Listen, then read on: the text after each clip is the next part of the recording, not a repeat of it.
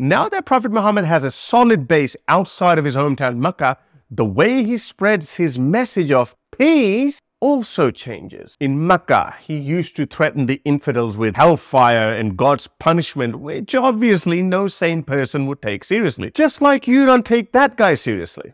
So, when nobody takes you seriously, what do?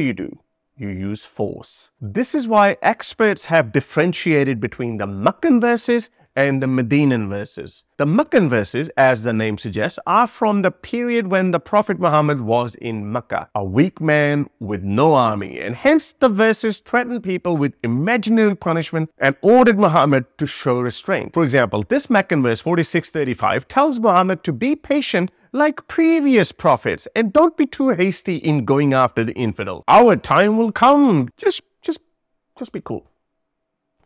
It's okay. Also, the infamous verse 1096, which a lot of Muslims fool non-Muslims with, which says, "For you is your faith, and for me, my faith." So basically, Allah, which is Prophet Muhammad, is saying, just be cool, okay? Chill. Don't worry about it. Just everyone live in peace and harmony. Allah will decide on Judgment Day. Wouldn't that have been a wonderful world?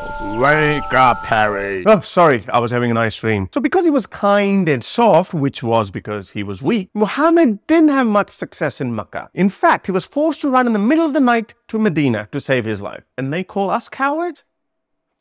Now that he's in Medina, the verses that Muhammad came up with in Medina are therefore called the Medinan verses. Prophet Muhammad is no longer threatening people with imaginary divine punishments or telling people that you have your faith, I have my faith. Nope. But instead, Muhammad started raising an army, and therefore Allah, which is Prophet Muhammad, is now threatening to attack them, like in this Medinan verse 929.